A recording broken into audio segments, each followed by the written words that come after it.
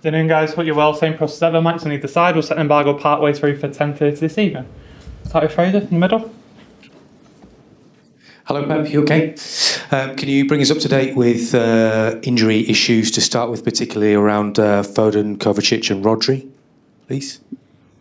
Rodri is much better. Kovacic as well. And Fila still doesn't feel good. The rest are okay. Obviously, it's transfer deadline day, but arguably one of the best bits of business you've maybe done is to bring Ilkay Gundogan back in. We saw what sort of an influence he had against Ipswich. How do you make in terms of how he's settling back in, and how much of an influence is he having on the squad as a whole? He needs 1 minute.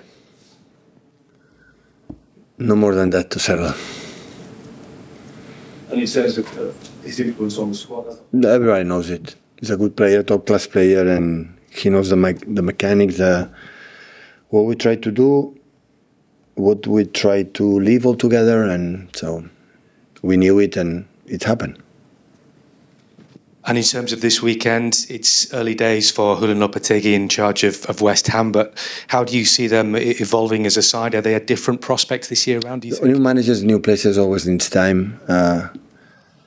An experienced manager, so being in Real Madrid and or national team from Spain and alongside another club, so Sevilla, this is so demanding place, so having a lot of experience.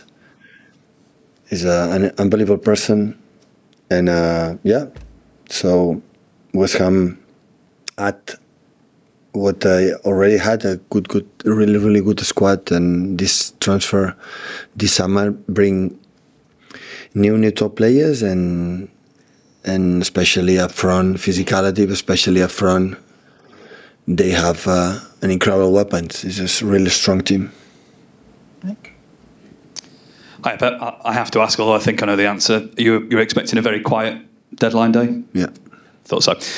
What's more of a priority for you at 9 o'clock tomorrow morning, preparing for West Ham or Oasis tickets? Absolutely West Ham. Will you be in the queue? Oasis? I don't know. If we can go, we go, absolutely. So it's a good news, I think, for the world music. So they are back, so it's fantastic for the 1,000 million fans they have around the world, especially here in England, in UK. So, yeah, really good. The Ballon d'Or voting opens next week. There's plenty of Manchester City players that perhaps will be expected to be in the shortlist, but of all outstanding players, perhaps Rodri, and I know you love your midfielders, perhaps just a word on why he is expected to be in the top three, maybe, if not win it. No, I would love to, one player win this award for the players means a lot, so I would love it. So, but I think, as I said many times, just being in contention or being there means that the club and individually, collectively, have done a good season. So, but there are a lot of good teams with the good players as well. So hopefully it's happened, but it's not in my hands. We know the strikers often win, but given Rodri's run of unbeaten games, how important he was to Manchester City, is it maybe time now that a midfielder wins it this time round? It would be delight. He deserves it, but I guess maybe another one deserves it too. So the people vote. So Rodri had made not just this season, many seasons, and the previous season, of course, was really good with the Premier League and especially in the Euros, winning with the Spain. But there are players also they did a good season. Pep, obviously the transfer window has been difficult for lots of different clubs for different reasons. I know with Julian Alvarez leaving, you spoke a couple of weeks ago about looking for a player at some point to come in and fill that and maybe challenge Erling up front. With this window specifically, was it just a case of the fact the right player wasn't available? Was it a case of the club needing more time because the Alvarez deal happened late? I mean, what's the situation with that? I'm happy with the squad. So we didn't expect, because we didn't expect Julian was leaving. But I didn't expect, I don't know, because he had conversations for a long time ago with other clubs, his agent, so could happen. But at the end, always you think maybe it's going to stay, but that didn't happen. And after we saw, but we have, of course, you have many injuries will be a problem, but hopefully in 2-3 months, it's back Oscar and Phil is in that position, and Makati can play in that position, Gundogan can play in that position, Bernardo can play in that position, a different type of players like Erling, of course. So, and maybe it's a mistake, I don't know, but I like to work with not a long squad. I don't like to leave a lot of players without playing for a long time. And when you have a long squad and no injuries, stand a month without playing, and I don't like it. And also I feel when everybody's involved and with the chance to play, the performance of the team is always better. So, and that's why I prefer. I know the group, I know how incredibly serious and professional they are, and commitment in every single game, and we decide to go. You're right, when we are not pretty sure, it's better wait.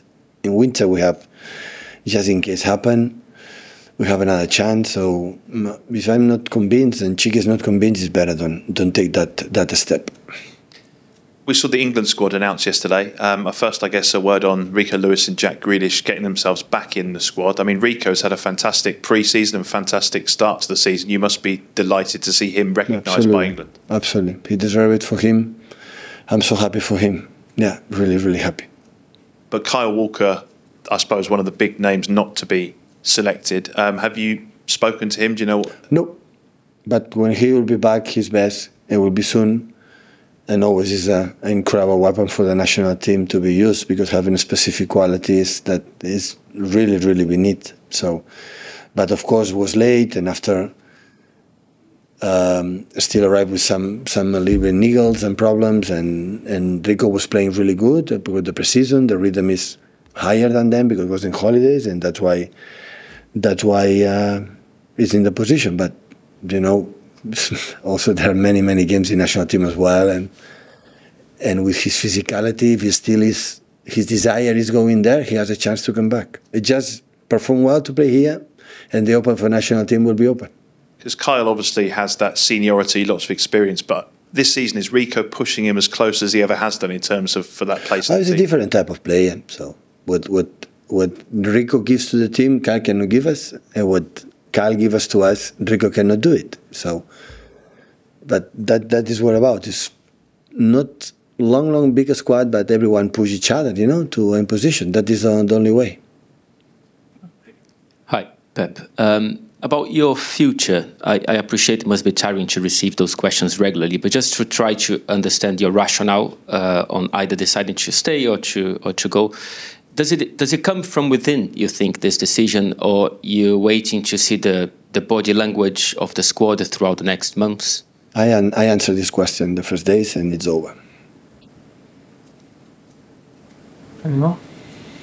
Okay, set the embargo for 10:30 this evening. Somewhere to start, please.